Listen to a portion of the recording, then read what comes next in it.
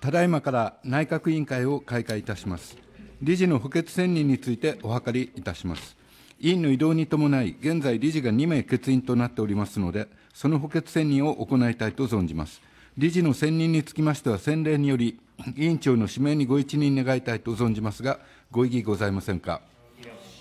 ご異議ないと認めます。それでは理事に広瀬めぐみ君および宮崎勝君を指名いたします。政府参考人の出席要求に関する件についてお諮りいたします。重要経済安保情報の保護および活用に関する法律案、ほか1案の審査のため、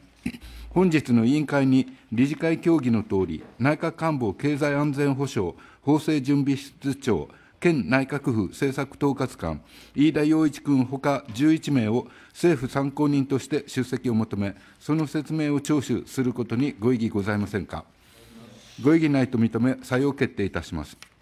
重要経済安保情報の保護および活用に関する法律案、および経済施策を一体的に講ずることによる安全保障の確保の推進に関する法律の一部を改正する法律案の両案を一括して議題といたします。政府から順次、説明を聴取いたします。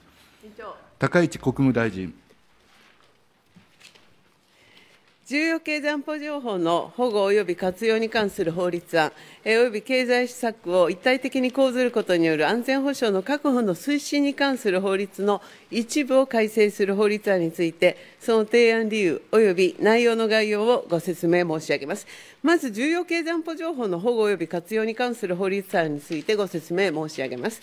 この法律案は、国際情勢の複雑化、社会経済構造の変化等に伴い、経済活動に関して行われる国家及び国民の安全を害する行為を未然に防止する重要性が増大している中で、重要経済基盤に関する情報であって、我が国の安全保障を確保するために、特に取得することが必要であるものについて、これを的確に保護する体制を確立した上で、収集し、整理し、および活用することが重要であることに鑑み、当該情報の保護および活用に関し、重要経済安保情報の指定、我が国の安全保障の確保に資する活動を行う事業者への重要経済安保情報の提供、重要経済安保情報の取扱者の制限、その他必要な事項を定めることにより、その漏洩の防止を図り、もって我が国および国民の安全の確保に資することを目的とするものであります。次に法律案の内容についてその概要をご説明申し上げます。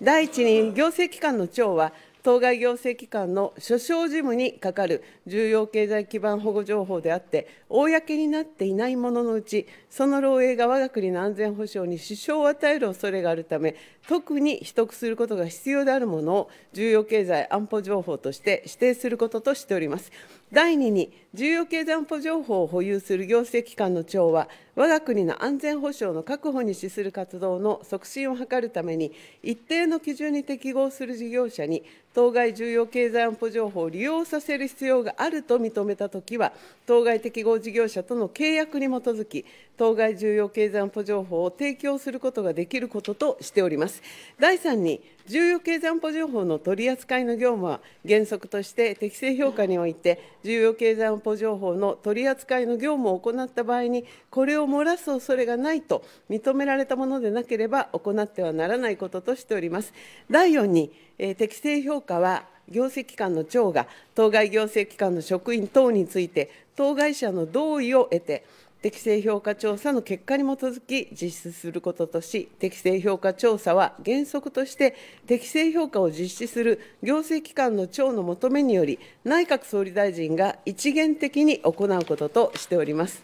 第5に、この法律の適用にあたっては、これを拡張して解釈して、国民の基本的人権を不当に侵害するようなことがあってはならず、国民の知る権利の保障に資する報道または取材の自由に十分に配慮しなければならないこととしております。第6に、重要経済安保情報の取り扱いの業務により知り得た重要経済安保情報を漏らしたものや、重要経済安保情報を保有する者の管理を害する行為により、重要経済安保情報を取得した者等に対する所要の罰則を設けることとしております。以上のほか、所要の規定の整備を行うこととしております。なお、この法律案の施行期日は、一部の規定を除き、公布の日から起算して、1年を超えない範囲内において、政令で定める日としております。以上がこの法律案の提案理由及びその内容の概要であります。政府といたしましては、以上内容とする法律案を提出した次第ですが、衆議院において修正が行われております。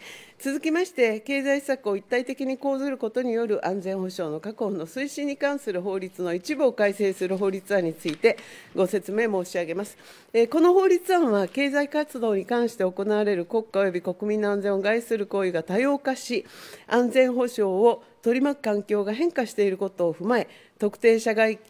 基盤事業として定めることができる事業に、一般港湾運送事業を追加することで、特定社会基盤役務の安定的な提供を確保することを目的とするものであります。次に法律案の内容について、その概要をご説明申し上げます。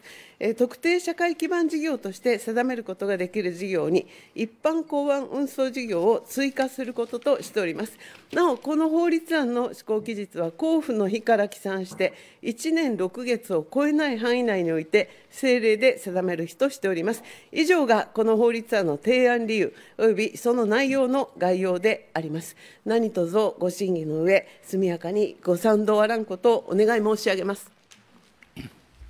この際、重要経済安保情報の保護および活用に関する法律案の衆議院における修正部分について、修正案提出者、衆議院議員、太秀志君から説明を聴取いたします。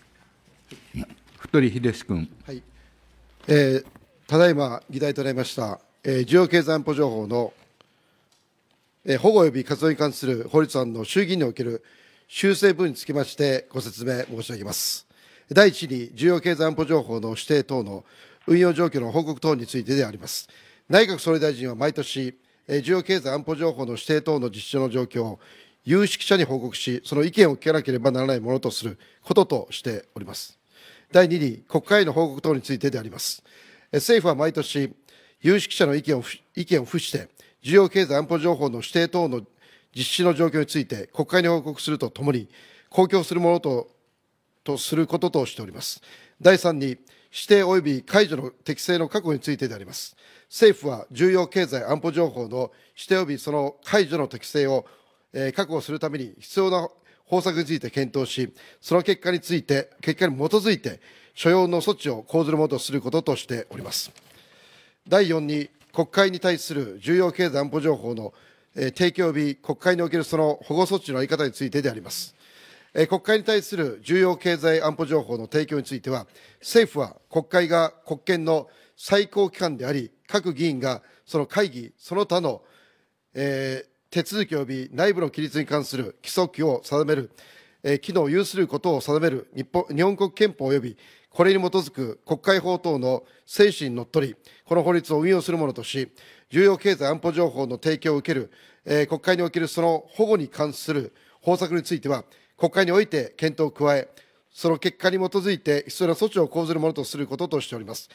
その他、所要の規定を整理することとしております。以上であります。何卒委員各委員のご賛同をお願い申し上げます。以上で、両案の趣旨説明および衆議院における修正部分の説明の聴取は終わりました。これより質疑に入ります。